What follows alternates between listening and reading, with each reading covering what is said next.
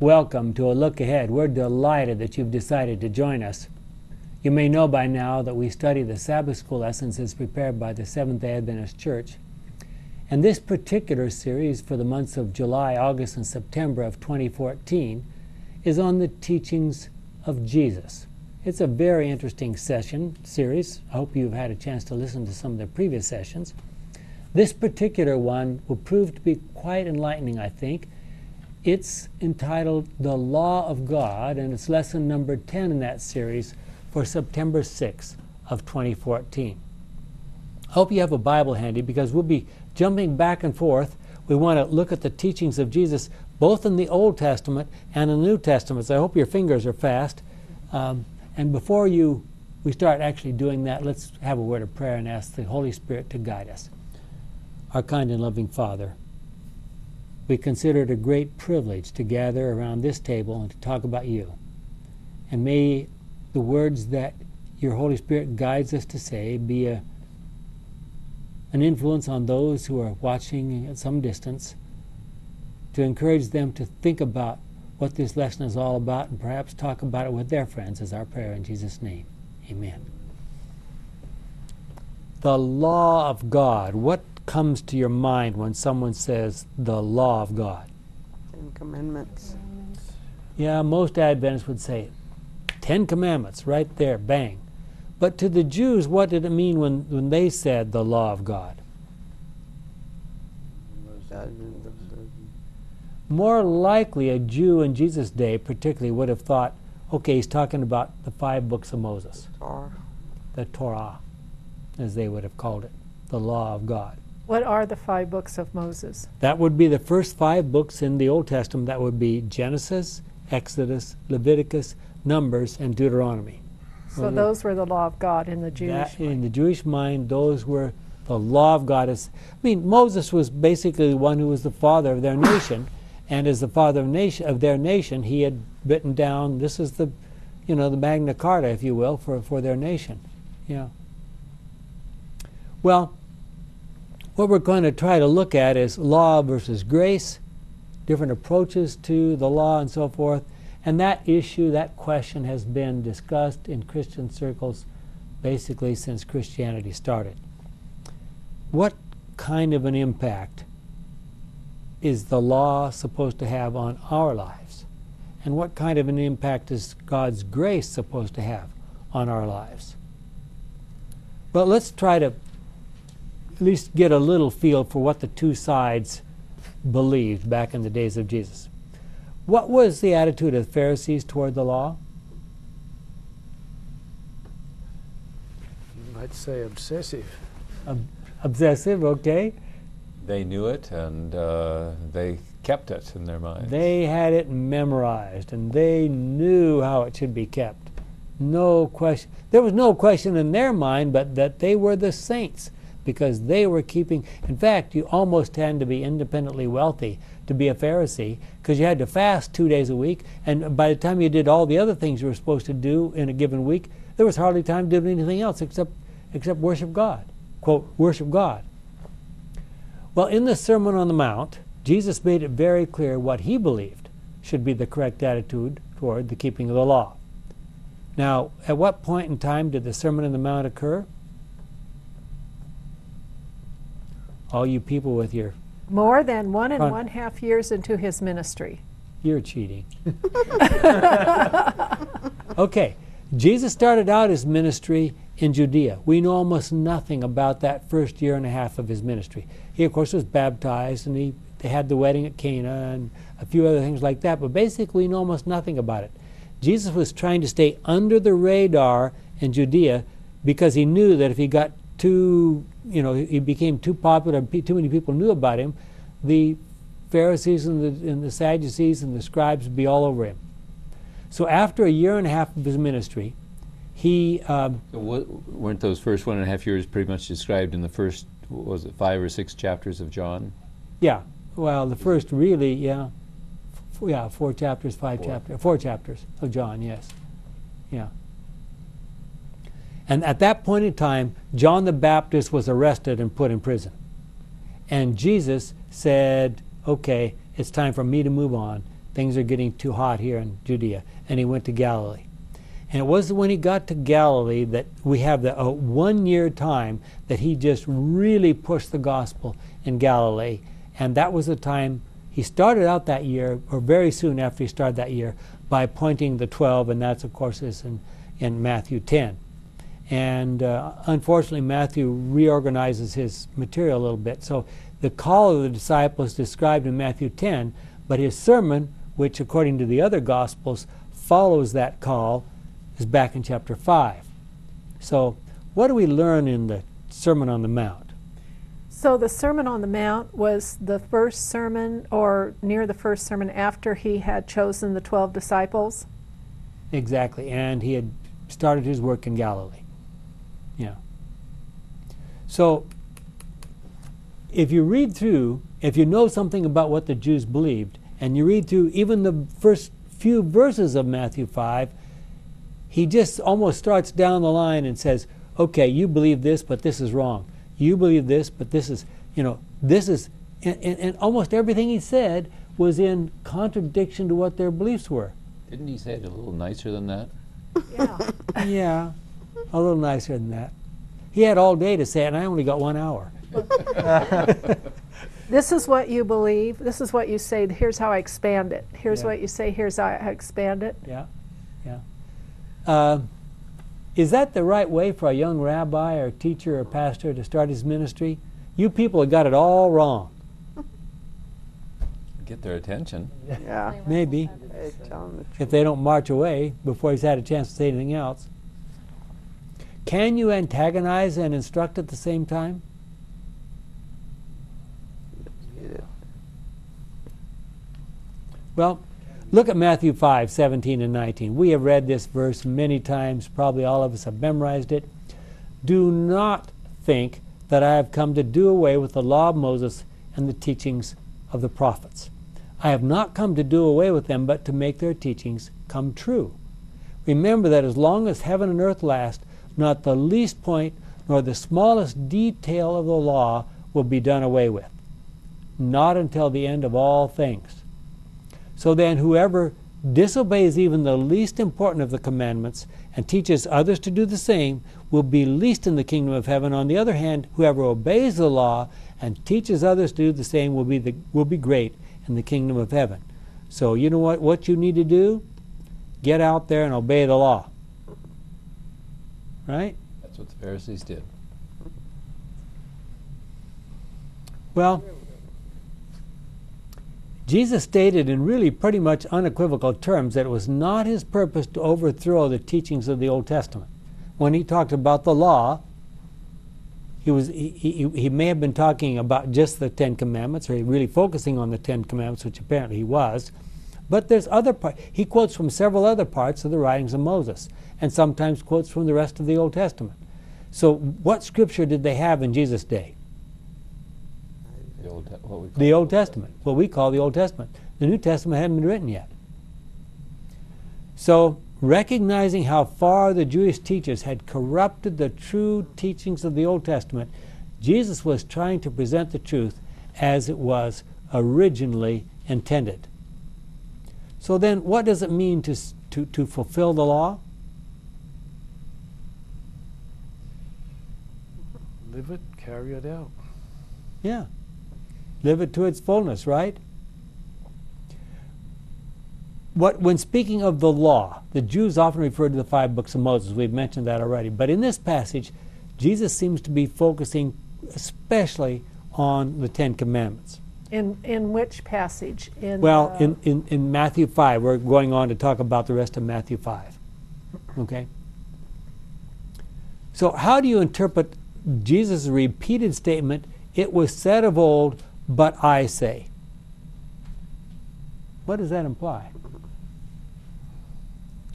Trying to change their thinking Those people were wrong? sometimes. As a young rabbi, did he have the right to overturn their understanding of the law? What was Jesus' correct relationship to the law? He was the Was giver. leader of it.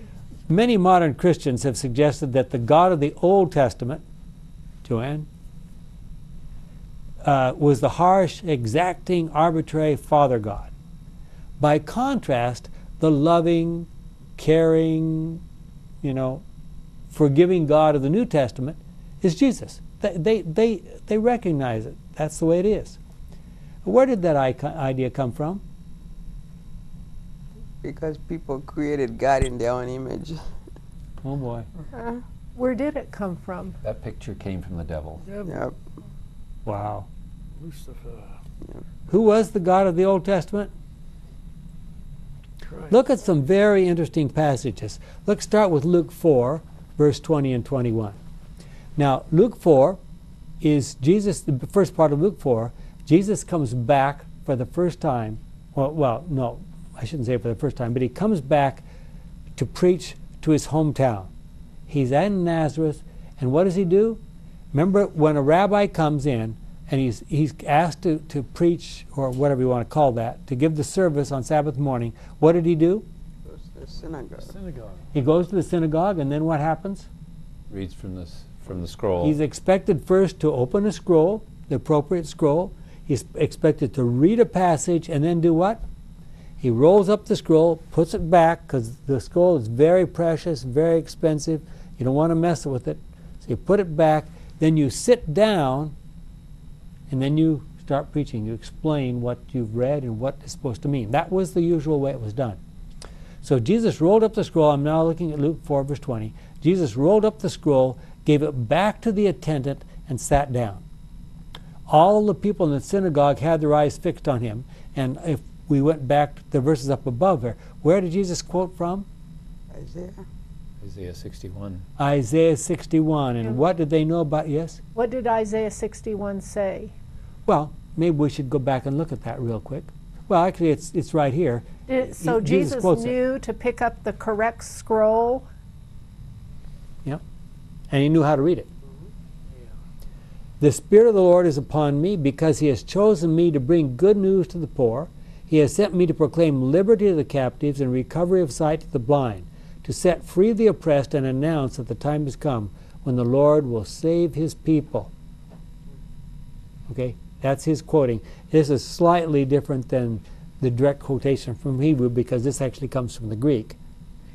That same paragraph, isn't that what Jesus told John the Baptist when John the Baptist says, "Are you the Messiah?" Didn't Jesus say some of those very same things? Similar. Uh-huh. Yeah. Okay, what did Jesus say next? This day it has been fulfilled in your ears. This day, this passage has come true as you've heard it being read. Then he gave back the scroll to the attendant and sat down. Mm-hmm. And what did they believe about that passage from Isaiah 61? They had been taught all their lives that that passage refers to the coming of the Messiah. So when he said, "This day, that passage is fulfilled in your eyes, before your eyes," he was saying what? I am the Messiah. I am the Messiah. And what did they do? Kind of put out. Angry. They wanted to kill him. Yeah. Is that when they first started to want to kill him? Oh, the Pharisees were already trying to kill him long before that, down in Judea. But this was the first time in Nazareth.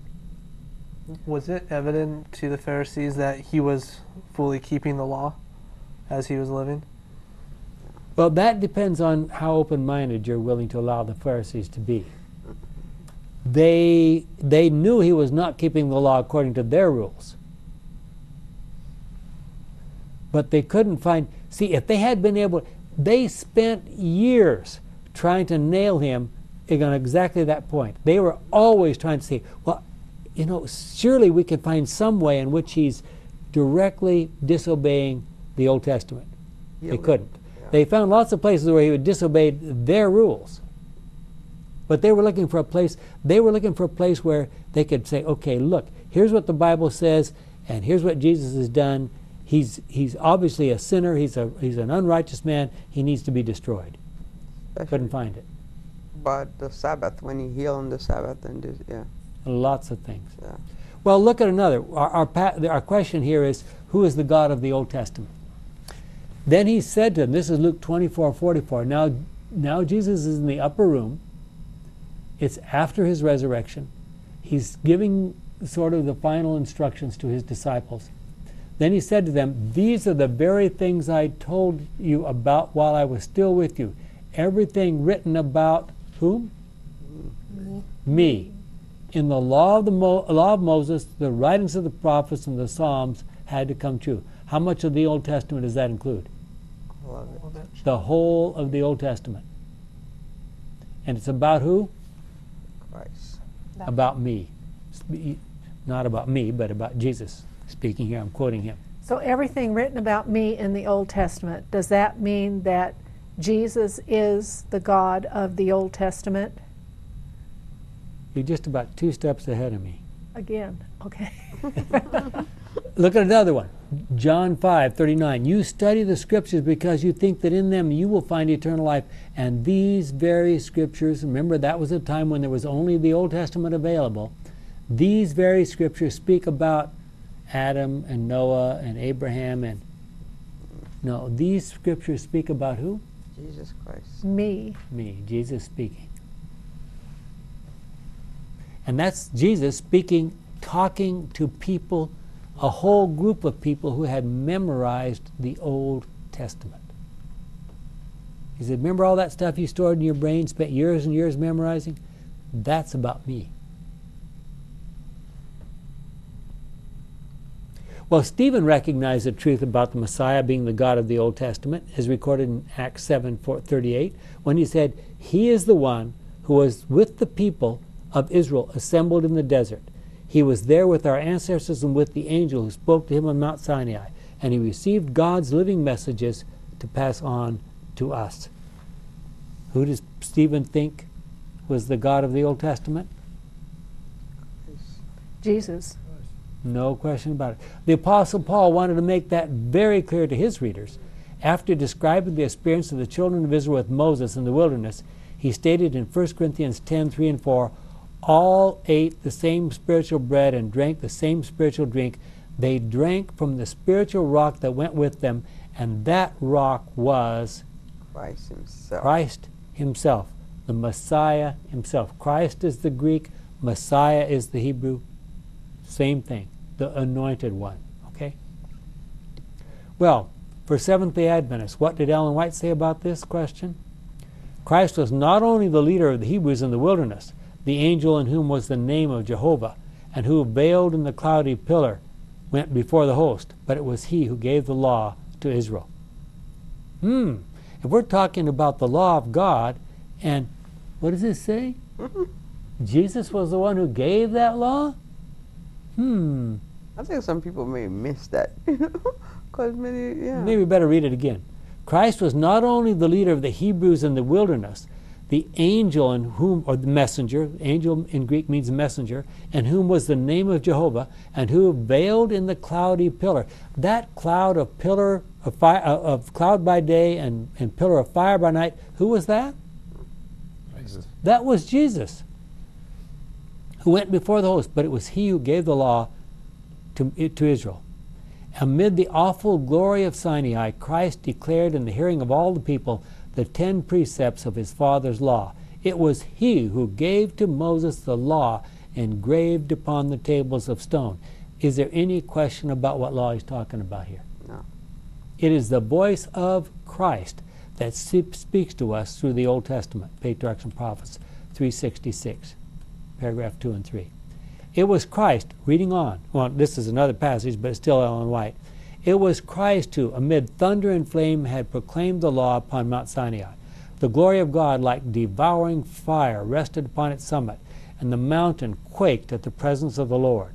The hosts of Israel, lying prostrate upon the earth, had listened in awe to the sacred precepts of the law. What a contrast to the scene upon the Mount of the Beatitudes.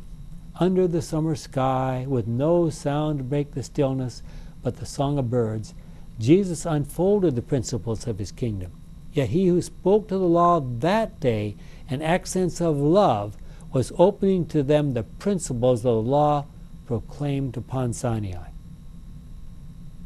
Thought from the Mount of Blessing, page 45, paragraph 1. So Jesus is a parent to the world who can yell in times of fire, who can gently heal wounds, watches a sparrow drop. So Jesus will do whatever is necessary to form and train and teach his people. Yep. And the Jesus who was on top of Mount Sinai is now speaking to them on the Mount of Blessing. You know, in the beginning it says the Word was with God and everything was made through the Word. It's been the Word ever since the beginning of the Bible, through the Old Testament and the New Testament. It's been the Word, the Word, the Word, the Word, which is another name for Jesus Christ. Yeah. Well, another passage. This one is found in Desire of Ages, page 307. He knew that spies stood ready to seize upon every word that might be wrested to serve their purpose. He knew the prejudice that existed in the minds of many of his hearers, and he said nothing to unsettle their faith in the religion and institutions that had been committed to them through Moses. Because who gave it to Moses? Christ himself had given both the moral and the ceremonial law. He did not come to destroy confidence in his own instruction. It was because of his great reverence for the law and the prophets that he sought to break through the wall of traditional requirements which hemmed in the Jews. While he set aside their false interpretations of the law, he carefully guarded his disciples against yielding up the vital truths committed to the Hebrews. Desire of Ages again, page 307. Question. Mm-hmm. If Jesus gave the ceremonial law as well, why does he say, it has been said this, but I tell you that? Is it because they interpreted what he was giving them wrong, or what happened? Now you're trying to get ahead of me. Sorry. Okay, so no, it's good. Thank you. I mean, that means that this lesson has a natural flow. Okay? So that's exactly where we're going to now. Why would Jesus apparently sort of contradict what he said in the Old Testament? And that's why, I mean, let's be honest with the facts. So many Christians today think that, okay, Jesus is apparently arguing with the Ten Commandments from, or even in the rest of the law from the Old Testament, so that must mean that it's no longer in force, right? Question, do most people not think that the God of the Old Testament is Jesus Christ? No, is that foreign to most people? Almost universally believed that the God of the Old Testament was the Father, and the God of the New Testament was Jesus. And if you stop and think about that, that's completely impossible, because Jesus, for the first, well, at least through the Gospels, Jesus was a human being here on this earth. He can't be the God of the universe while he's a human being here on earth.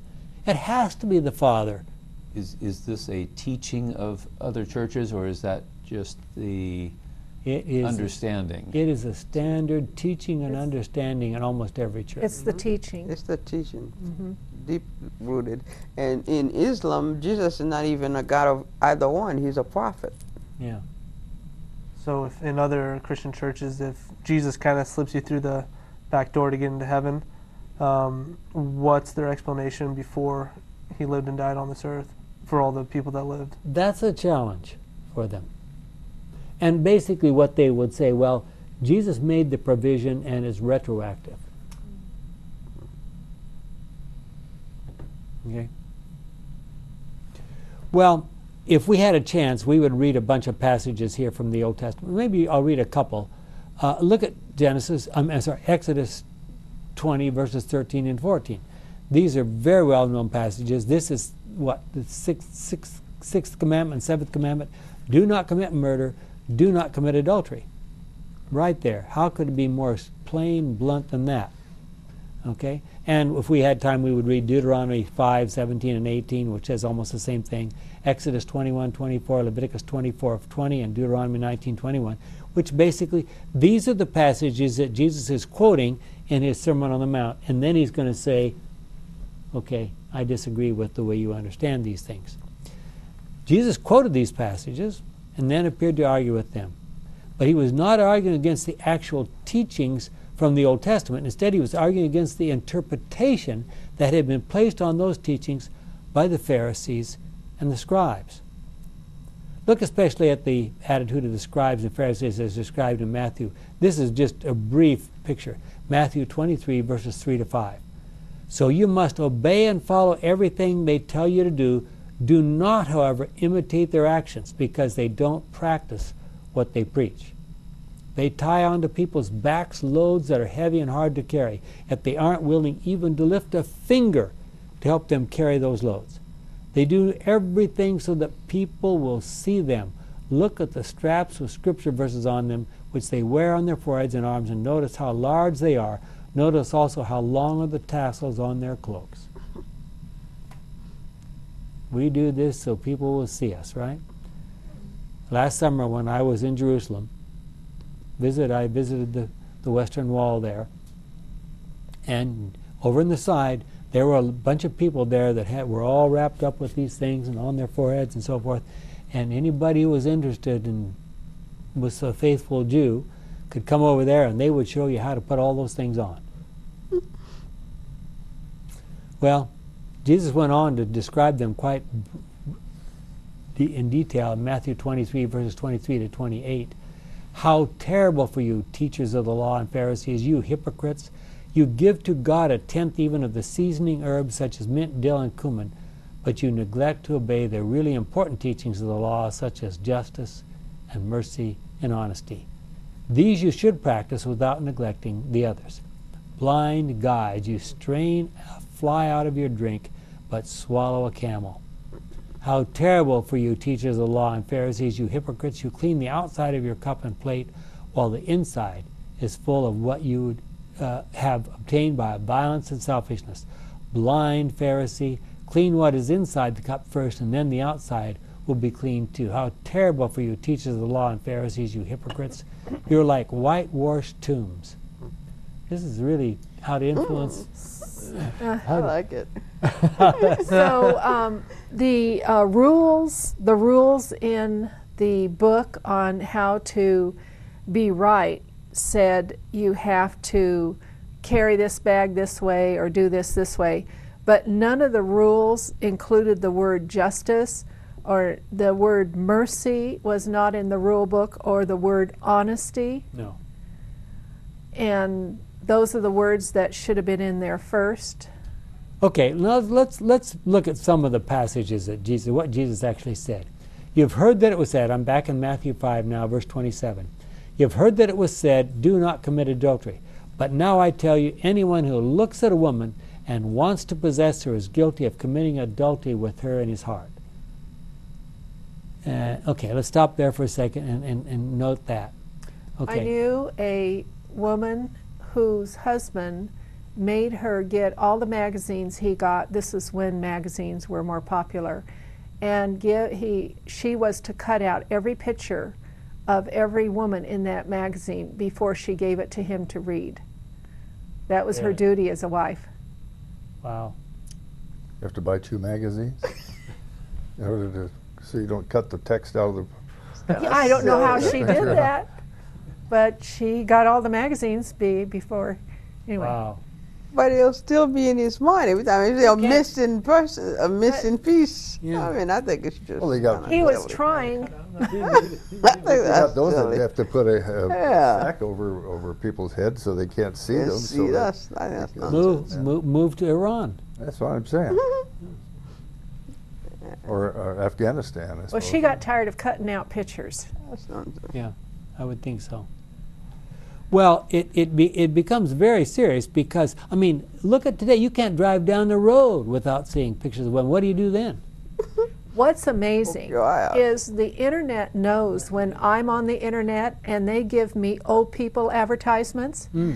When my nephew has been on the computer, I see his computer and I go to a site, I am appalled at what they're advertising to him. And I'm going, they know who's on this computer. And I almost feel like saying, this is not Mike on this computer, this is me. You know, but they target you. Yeah, oh yeah. Well, Matthew 29 and 30 goes on to say some pretty serious words. What do we do with these? You have heard that was, well, we already read that part. So if your right eye causes you to sin, take it out and throw it away. It is much better for you to lose a part of your body than to have your whole body thrown into hell. If your right hand causes you to sin, cut it off and throw it away. It is much better for you to lose one of your limbs than for your whole body to go to hell. Please explain that. Okay, well, first I'm going to ask you, how many of you have friends who are missing an eye or a hand? I had a client years ago that heard that passage and he cut his left arm off, or left hand off. Yeah. Well, I lived in a part of the world some years ago where I had patients with fingers cut off, because in that part of the world, if you were caught stealing something, at least a finger. After the first Gulf War, a photographer came back from Saudi Arabia and was telling me how great the society was in Saudi Arabia, because they don't have any stealing. You steal, they cut your hand off. And there's not very many people with only one hand, or with two hands gone. For our viewers, please explain those verses. We are Okay. not advocating this type of behavior. Okay, in verse 29 and 30, Christ was using a figure of speech. This is quoting from our Bible study guide. Of course, one could argue that it would be better to go through life mutilated than to forfeit eternity with Christ.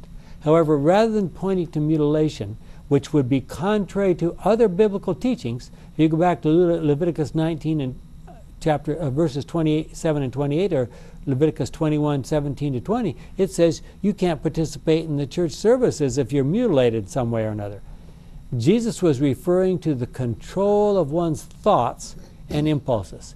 In his references to plucking out an eye or cutting off a hand, Christ was figuratively speaking of the importance of taking resolute decisions and actions toward guarding oneself against temptation and sin. Well, like the woman that was required to cut out pictures in the magazine before she gave them to her husband, that didn't take care of the problem. No. I mean, so you could cut off to here, to here, to here, to here, and you'd still, your mind is what God wants you to change. Well, do you think that this quote from the Bible study guide is a good representation? yeah. Yeah. I mean, God doesn't intend for us to be cutting our hands off, that kind of stuff. But he does intend for us to realize that we need to focus our thoughts and our minds on the right things and not on the wrong things. And that it's serious. And my ancient friends in the patristic society, patriarchal society, would have said, the problem is you ladies, you look too good. Anyway, in the final weeks and months of Jesus' ministry on this earth, the Pharisees, the scribes, and even the Sadducees sought by every possible means to trip him up and to get him to say something that they thought they could use to condemn him. So, look at Deuteronomy 24, verse 1. Suppose a man marries a woman and later decides that he doesn't want her because he finds something about her that he doesn't like. So he writes out divorce papers and gives them to her and sends her away from his home. That's what you had to do. You know, in Sharia law, which is being promoted in some parts of the world today under Islam, it's I divorce you, I divorce you, I divorce you. Get out. It's like that. You don't need anything written. You're done. They say they were trying to trip Jesus up in what he said to give them something to accuse him by. Do you think in today's world, as the pressures are on, they're going to try to trip us up in something that we say? I mean, Satan is still at it. Absolutely, and he's had a lot more. He's had several thousand more years of practice. So we should pray for extreme wisdom. We should pray for Jesus's way of answering. Yeah, and here's a sample of how Jesus answered. Some Pharisees came to him and tried to trap him. I'm now reading from Matthew 19, starting with verse 3. Tried to trap him by asking, does our law allow a man to divorce his wife for whatever reason he wishes?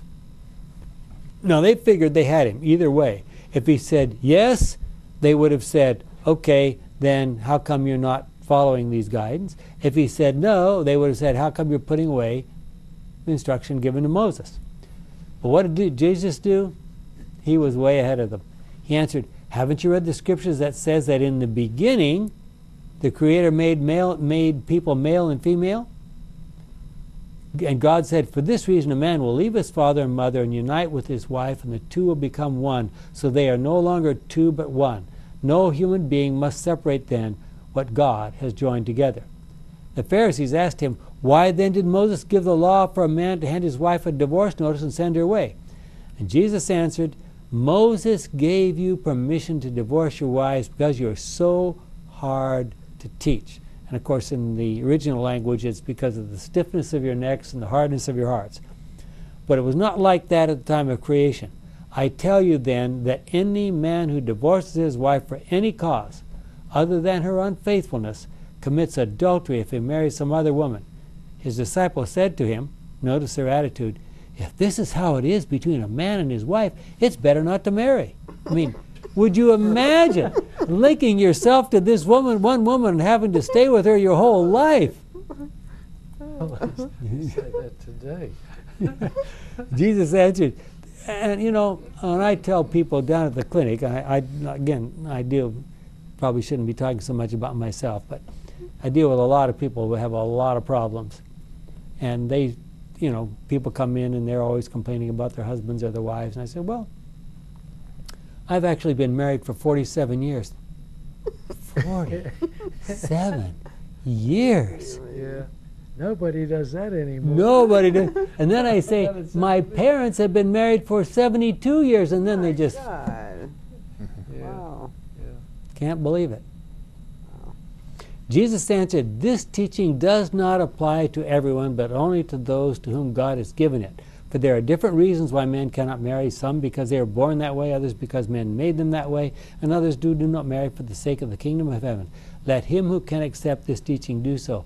And what happened to their question? It was gone. Yeah. He completely, you know, he just superseded their question. Well, the problem was that in their day, there were two, I mean, they were always trying to quote the fathers, okay? There were two main groups of interpretation in those days. One group was called the followers of Hillel, and the other was called the followers of Shammai. And so in Jesus' day, there were two rabbinic schools that interpret this text in two different ways. Hillel understood it to allow divorce for almost any reason, while Shammai interpreted it to mean only explicit adultery.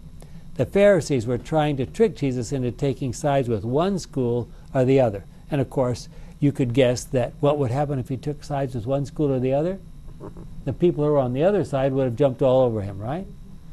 But the women could not divorce the husband. It's only the husband. A woman is a piece of property, don't you know? Yeah. I think that's also because a lot of the things Jesus tells you not to do, there's always another reason, a practical reason as well, because the husband could just kill her. You know, it's best. In India now, a lot of these husbands, but when the women turn 40, they divorce and they marry a 19 or 14 or 15-year-old. Yeah. And a lot of those 40, 45, 50-year-old women, they're sitting outside begging for a bowl of rice because they've never had anything. They just throw them out. Today. Well, and you know, and not to criticize other groups, but you know that when a family gives away their daughter, there's a huge dowry that goes with it. And there's some guys who are trying to get rich by accepting the dowry, and then somehow by accident the woman dies, and then another woman by accident dies, and they just keep the dowry. And it's today, 2014. Well, what do you think Jesus would say to the Seventh-day Adventist Church in the 21st century on this question? Pretty much what he said in the Bible there. Yeah.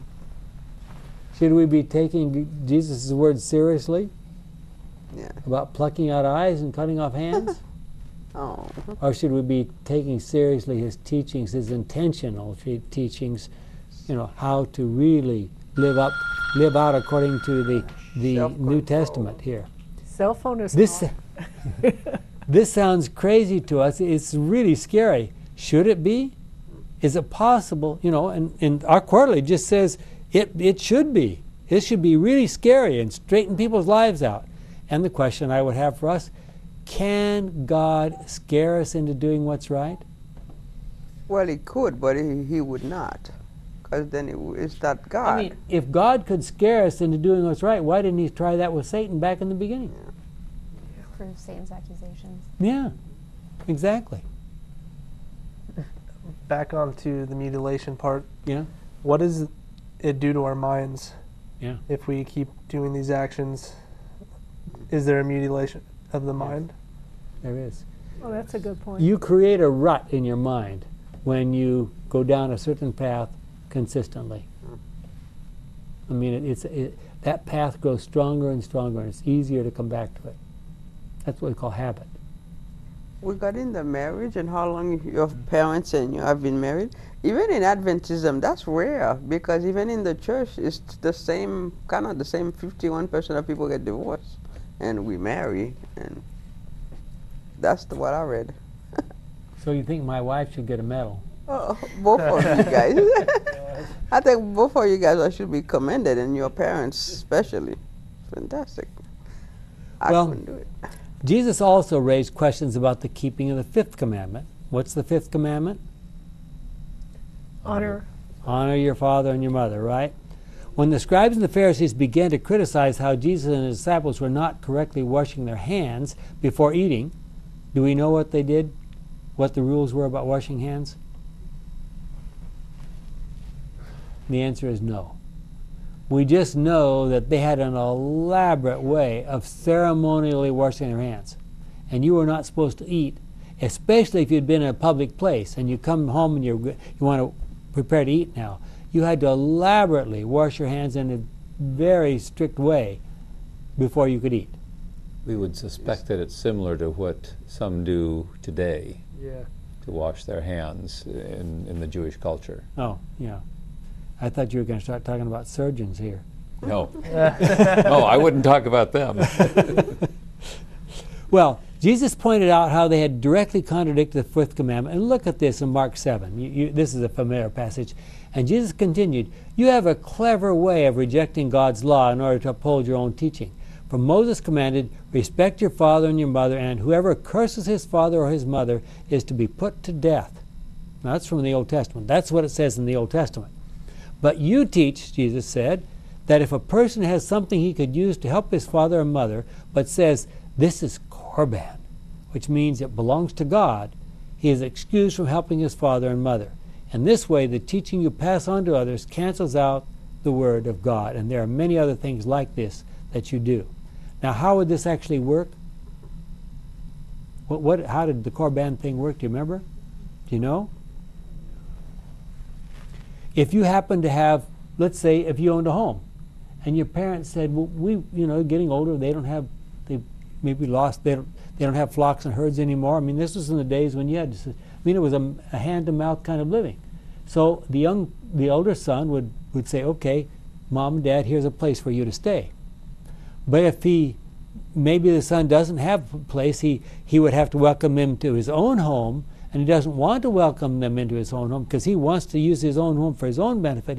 He would say, "No, this is korban," which means that you can't use it now. Whenever I die, it becomes the property of the church. And suddenly, Mom and Dad are out.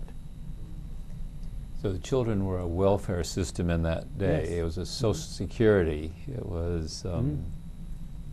Well, and the Pharisees seemed to argue ad nauseum, endlessly, about the priority of the laws given by God in the Old Testament.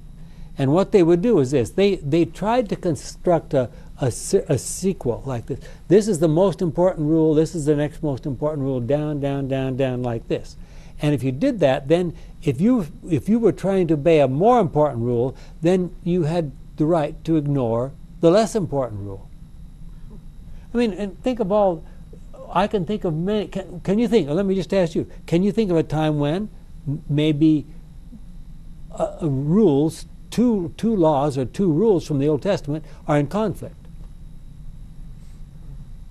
Let me give you an extreme example. I know of a woman who had one of my patients years ago in Africa, who had a very serious heart condition. Just was barely making it. Her heart was just able to keep up with her. She got pregnant. What do you think is happening? That's an abortion. Hart can't handle it. So now we don't believe in abortions, but if you don't abort the baby, what happens? It's gonna die. Mother and baby die. So here's a case where you've got a conflict. That's that. In medicine, there's all kinds of times when there's one rule can conflict in one way or another with another. But that's an obvious, really big one. What happened? She died. She didn't want an abortion. So I said, okay, that's your choice, and she died. About what month did she last till? I think it was about the 6th month, something like 6th or 7th. How sad. Yeah. Today they could have saved her. Well, I could have saved her there if she was willing, but I mean, and this was a rural church and a rural hospital in Africa, and if I had actually performed an abortion, especially if I had done it without having the blessing of the fathers, oh boy. But as a result, the woman died. Well, so do we have any do we have today any little subtle ways of producing technical loopholes in order to try to avoid doing what we know the law specifically says we should do?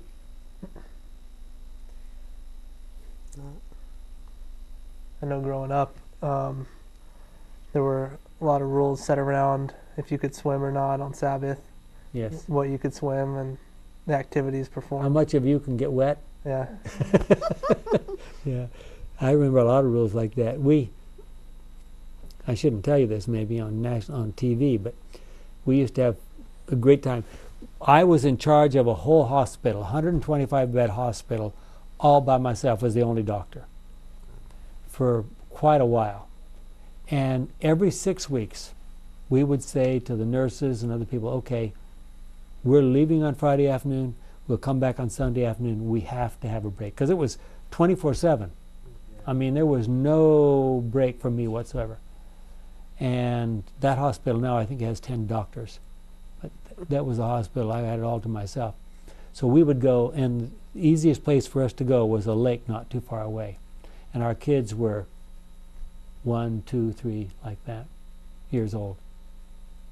And we would say, now, you can play in the water, but, don't get completely wet. Well, of course, you know how well that worked. And we smiled and enjoyed it. Well, there's a very sad story told in Matthew 19:16-22. It's a story you're all familiar with. Let me just read part of it here. Once a man came to Jesus, and you need to read the little bit just before it, because it helps to give us an idea of what's going on. Some people brought children to Jesus for him to place his hands on them and to pray for them. But the disciples scolded the people. Jesus said, "Let the children come to me and do not stop them, because the kingdom of heaven belongs to such as these." He placed his hands on them and then went away. So he was here probably blessing a whole lot of young kids. And guess what? A young man, a rich young ruler, saw him blessing them. And no doubt this rich young ruler recognized that even though he thought of himself as a saint, there was still a spiritual lack in his life. So he said, "Teacher, what good thing must I do to receive eternal life? Can't you just place your hand on me and bless me too?" And Jesus answered, "What? There's only one who is good. Keep the commandments if you want to enter life." "What commandments?" he asked. And of course, you can see his face is brightening up, because he knows that he's keeping the commandments, right? He's kept these commandments all backwards and forwards. And the young man, "I have obeyed all these commandments," the young man replied.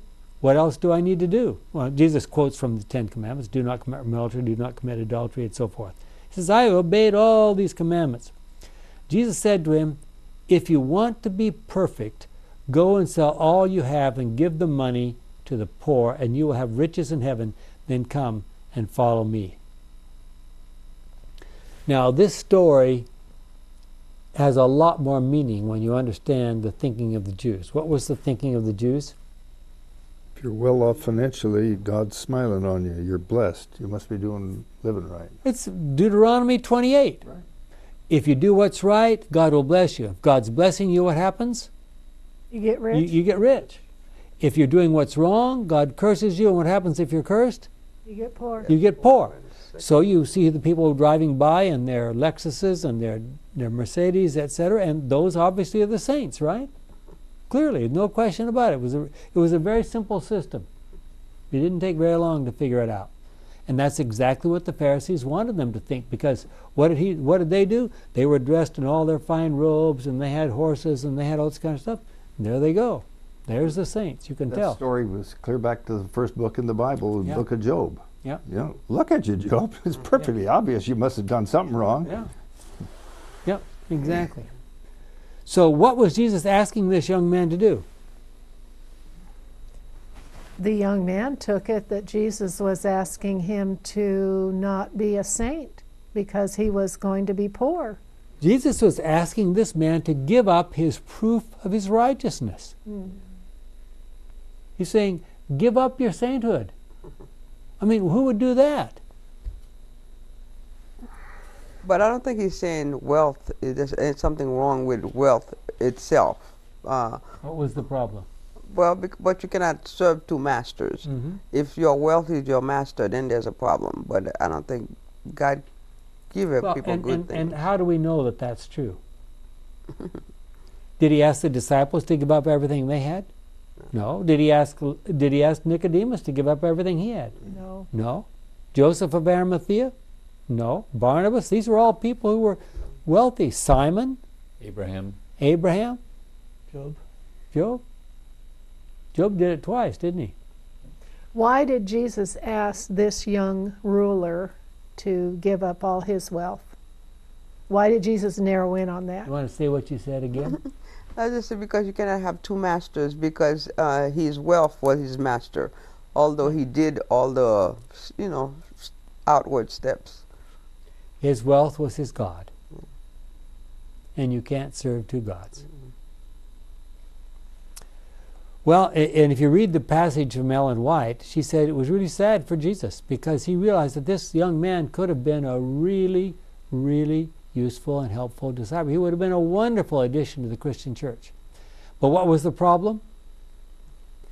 Jesus recognized that this young man's wealth was his God. Jesus knew that full and complete obedience and surrender to God was essential for living a true Christian life. He knew that soon his disciples would be scattered throughout the then known world, preaching the gospel, living almost pennilessly, and eventually being martyred.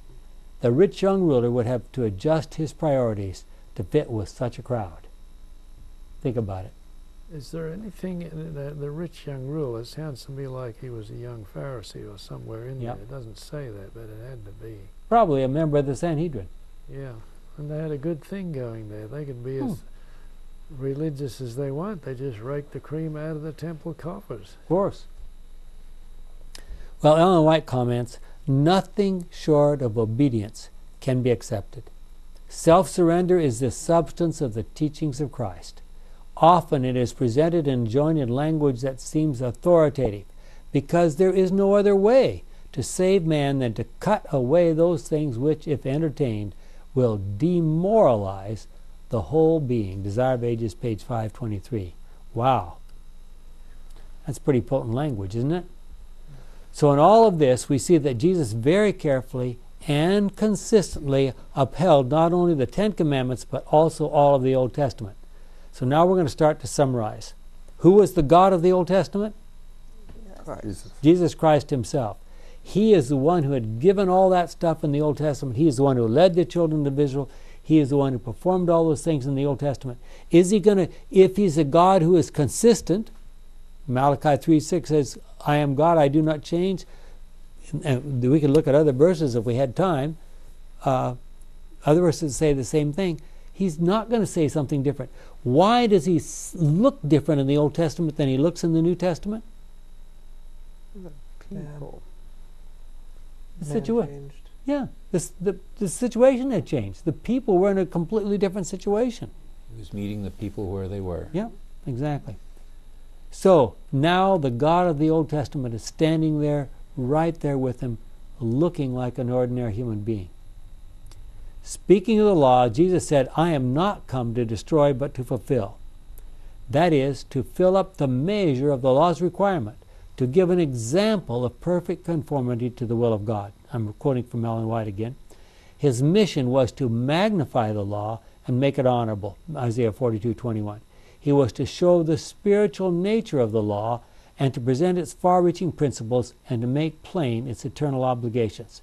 Jesus, the express image of the Father's person, the effulgence of his glory, the self-denying Redeemer, throughout his pilgrimage of love on earth, was a living representation of the character of the law of God.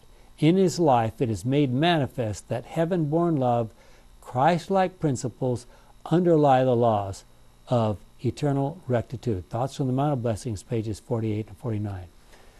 We know that most of the challenges in modern times against the keeping of the Ten Commandments are specifically attempts to get rid of the seventh-day Sabbath.